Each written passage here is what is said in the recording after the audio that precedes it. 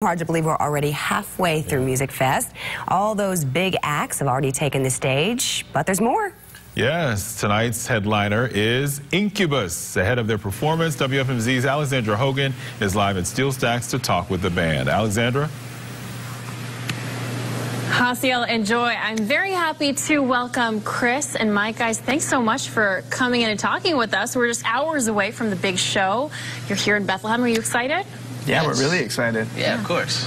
Of course, a lot of the songs you've been playing for years now. So for you individually, do you both have one that you think is most underrated, that you'd like to play even more if you could? Oh, man. That's a good question. Yeah. An underrated song that we should play your personal more. preference. We have a song, I'm just going to pick one. You know, I don't know if I should actually be doing this because that's like choosing, you know, one kid over the other kid. We won't tell the other kids. But we have a song on our last album, 8, which if you haven't heard is a really great album. You should go check it out. Shameless plug. But we have a song called Love in the Time of Surveillance.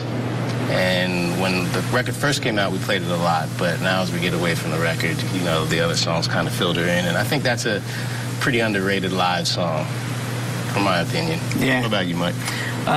We have a song called Drive.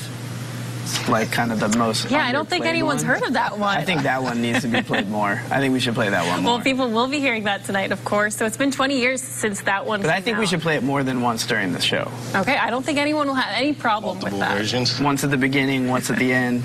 Speaking of the show itself, do you have any pre-show rituals that you always do as a team, as a band together? We do, actually.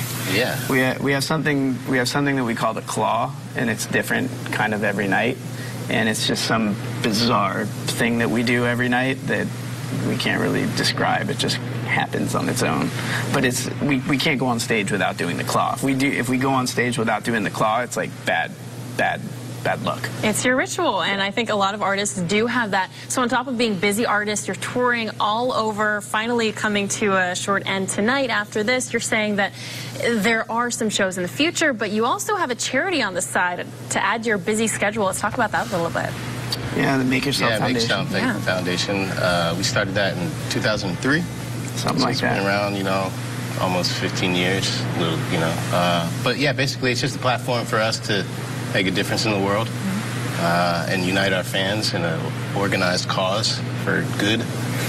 Yeah, we became aware, you know, we started getting a lot of inbound requests to get involved with all kinds of different charities, mostly the charity organizations wanting us to come and like play at an event, and we can't be everywhere all the time, and we can't play at every event, so we figured the best thing for us to do would be to start our own charity, and then that way we can use it to raise money, because most of the organizations need money more than anything, so we thought that was the best way for us to go about being the most helpful that we could possibly be.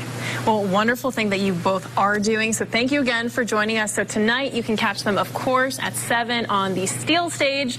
And then, of course, you'll be back here later for the after party. That's at 11 right here. Musikfest Cafe will have much more coming up. Stay with us. All right, we'll be right back.